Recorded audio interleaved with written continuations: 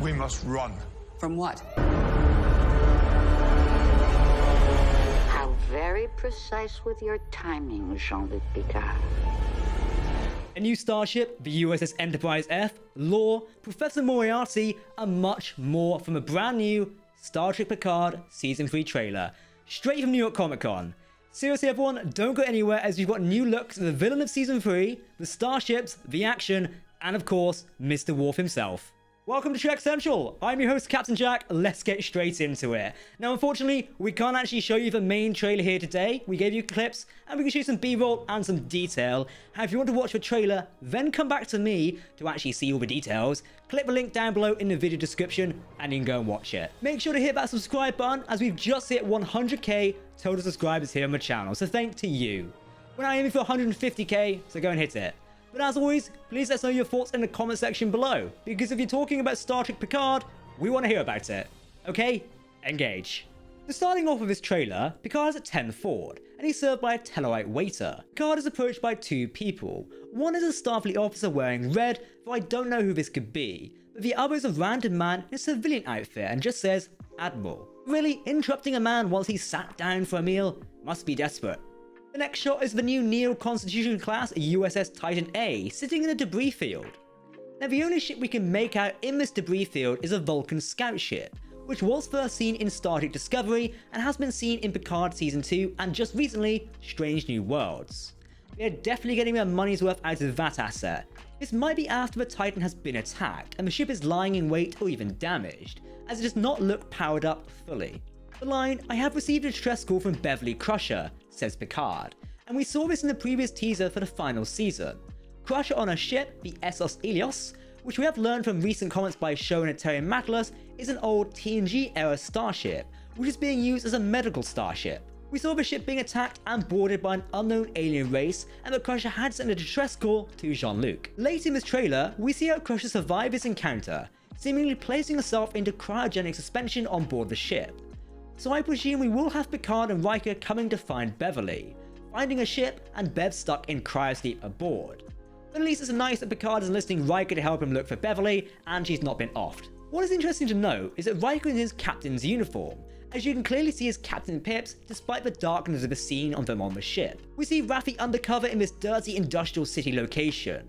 We were told at Star Trek Day that we will be looking at the dirty underbelly of the Star Trek universe, and it seems like Raffi is up to what she knows best. Finding conspiracies. A female voice says, we are being hunted, which could be the female villain alluded to by Terry Matalas in previous talks with him, i.e. the villain is hunting them, if that makes sense. We get a small look at a four-pronged ship peering over some wreckage, and seemingly launching those orange ships we've previously seen boarding, the SS Ilios. Now eagle-eyed viewers did notice that the orange ships look like Elachi ships seen in Star Trek Online. Whether it's actually Elachi or on board, it's not known currently. But Terry, or at least some creative, because I can't remember off the top of my head, did mention that sometimes other species do use other species' ships. So while it may look like the Elachi, it may not be them. These ships seem to be salvaging in the debris field, or perhaps confirming their kills they have hunted. They seem to be searching for something, but what that is, we don't know. Who is out there, Picard says, and we definitely have this creeping feeling of an enemy in the dark, and perhaps a big conspiracy behind them. This is definitely a Khan level villain that's been teased, almost like the Battle of the Nebula in The Wrath of Khan. You know which one I mean? Sort of someone out there in the darkness and is hunting them. I love it. A beautiful shot of the USS Titan A going through this orange looking nebula, which looks really like fire. But as someone says, I don't know. We see some sparks flying off a Titan's hull, perhaps an enemy has found its way under the hull of our hero's starship. We do see this four-pronged villain ship lurking behind the Titan, as almost it seems like the lightning strikes to reveal it. This ship from a small prong has four prongs like talon protrusions, and a deflected dish in its center, but definitely giving its villain vibe similar to Marauder from 2009, but with less prongs, because that ship was quite a lot. Picard says they have to run from some sort of enemy, so perhaps Picard knows more than he's letting on. Or perhaps this is after he rescued Crusher from her ship and found something about the enemy which speaks to their danger. Seeing the villain ship lurking with Nebula, appearing like a spider who's caught its prey is truly amazing, and I can't wait to see some of the ship scenes in this season. We didn't get many ship scenes in Season 2 of Picard, so hopefully Season 3 makes up for it, and we're definitely going back to space. It does seem like her ship is called the Warship Shrike, which is definitely an apt name for this ship. And of course, a reveal of a villain, who is called Vadik, played by Amanda Plummer, daughter of Christopher Plummer, who was previously played General Chang in the Undiscovered Country. But herself, she's a distinguished actress playing characters like Honey Bunny in Pulp Fiction. I have to say, from the little we see of her in this trailer, she definitely gives classic TNG villain vibes. But who she is, who knows? Nothing distinguishes herself to any known Star Trek species, so she could be human. Then does she have any connection to our TNG cast, or is she merely a new character? How very precise with your timing, Jean-Luc Picard. She says, in a way that almost accounts for everything that is going to happen. She probably has lulled our heroes into a trap, and we hear later is to take down the Federation. But for what reason? We're gonna have to wait and see. Vadic attacks the USS Titan A, laughing as she does, and it seems like she does so with ease against the Titan, not even firing back. Perhaps due to something in the nebula or trap laid by Vadic, or some other reason, we don't know. Before we get back to our new villain, let's return to some of our TNG cast, and Mr. Worf. It is amazing to see and hear Michael Dorn's Worf back on our screens, but it seems like Worf has very much changed, now preferring pacifism to combat, though he does wield a sword on his back, so he does still defend himself from attack. I didn't mean that to rhyme, Though Riker replying to this with, "We're all gonna die," gave me a chuckle. I can't wait to see our next gen crew just interact with each other on our screens. The seedy urban planet which presumably Raffi was previously seen on has the SS La Serena on it, so at least we aren't saying goodbye to that ship too soon. And perhaps even has passed from Rios to Seven and now to Raffi on their intelligence gathering hunt in the Star Trek universe. We do later get a small scene of Raffi in the La Serena, so I think this probably confirms it. They are blind to something big. This is what Raffi's saying, which very much fits her whole conspiracy theory thing.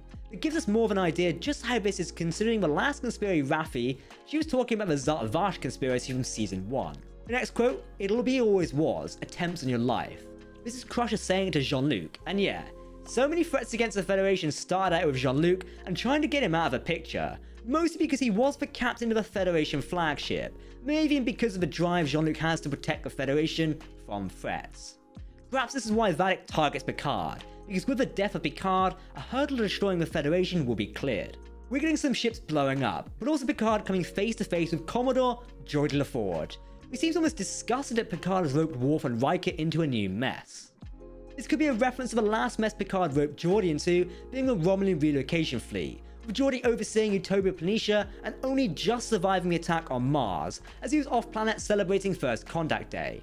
He got a lot of survivor's guilt from that, so I can see him still being slightly irritated at Picard for that and doesn't want to see his friends go through the same thing again. Now, in an interesting scene, Raffi is fighting Worf on the seedy planet, and even Worf describes how he was like Raffi, filled with anger and ready to fight an unknown person. I can see this as a pacifist monk style character, who is able to incapacitate his foes and then talk to them nonchalantly while dealing with them. Now, we heard previously that LaForge is going to have 2 daughters, and we see that one of them is going to be piloting the USS Titan A.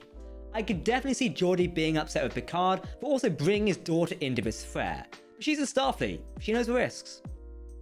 I suppose we'll get a scene of Ensign Sidney LaForge and Picard saying it's good to have a LaForge on his ship, similar to Demore Sulu in Star Trek Generations. Geordi will have another daughter played by his actual daughter, Mika Burton, who will play Alondra LaForge. Interestingly enough, these daughters, named as Sydney and Alondra, are the same ones Geordi would have in TNG's All Good Things timeline. So, Troi is back doing her usual empathetic skills, and feels there's a darkness on this ship. It seems like they're on the Federation ship, so probably the Titan A. Maybe Troi's the one who finds out the ship has been tampered with. Perhaps an intruder, which is why the Shrike is able to penetrate their defenses. The shot of Vadic with her red gloves is very creepy. She has a scar trailing down the right side of her face, and her hair is wet, clinging to her face. It's very creepy. Hopefully that can hit the heights of Trek villains like Khan Noonien Singh.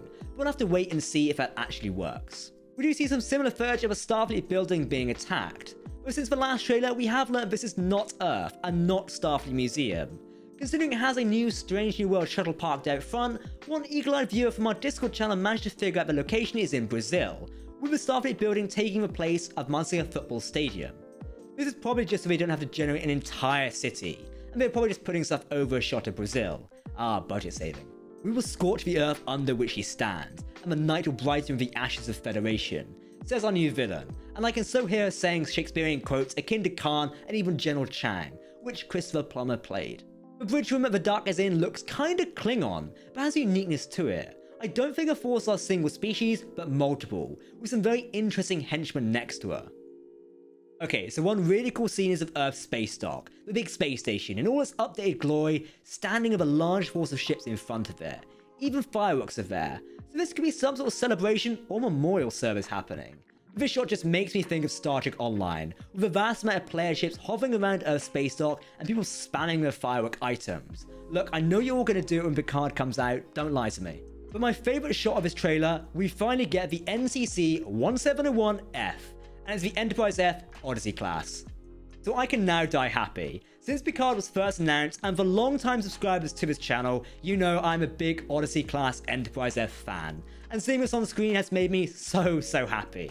I can say that to Terry Matlas, you're a diamond. I love you for including this starship. It can't be the big hero ship, and I fear for its life. But if we have Captain Vakil Shon on board, it would make me so happy. I just love this. It's made my week and will probably make my year next year. You all know how happy I am being. I can't wait to see it on screen. But first we'll have vengeance, Vedic says. And we know she wants to destroy the Federation. But why does she want vengeance against either the Federation or Picard? This will get our theory crafting brains whirring. But if you can't think of any reason for a long history of Star Trek she might be connected to, let us know. We see shots firing on the bridge of a Titan and the Titan itself getting hit. Just a lot of action which we cannot wait for. Numerous torpedo shots hitting the hull, which has got to cause a lot of damage. Maybe this new Titan A won't last a season, who knows. What is interesting is we see Troi in a Starfleet corridor looking at a glowing red thing. Perhaps this could be a physicalization of empath Troi, sees when she talks about these feelings. This would be a great way and a really good way of modern effects. Actually physicalizing the pain or the anger of this new foe could be really cool. Or she could just be looking out the window at the stormy evil ash cloud.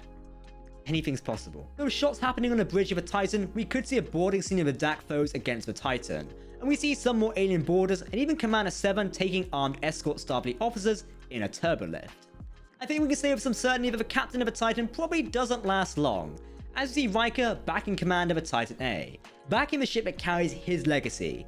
Now something I don't think anyone had in their Picard Season 3 bingo card is the return of James Moriarty from the Next Generation, with Daniel Davis reprising his role. Yeah, it's an interesting one, but perhaps showing how in trouble Picard is that he's enlisting the force of Moriarty to help deal with this new threat. We're just seeing him do that smirk and then saying, "Greetings, old friend," as he pulls a flintlock pistol. This seems amazing, but I want to know why they're bringing Moriarty back.